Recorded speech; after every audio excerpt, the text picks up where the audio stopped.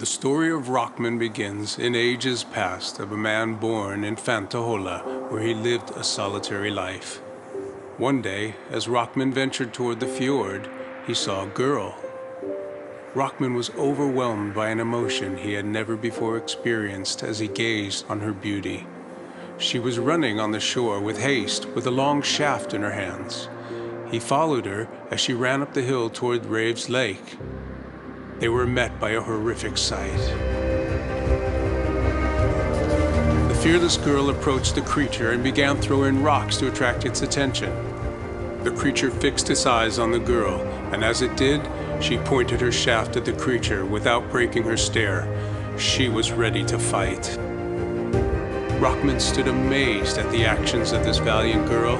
Suddenly his attention was drawn toward an enormous glowing rock. Rockman hoisted the great stone, which felt weightless in his arms. Without thinking, he started running towards the hideous creature, as it was only moments from bringing its wrath down upon the woman of his dreams.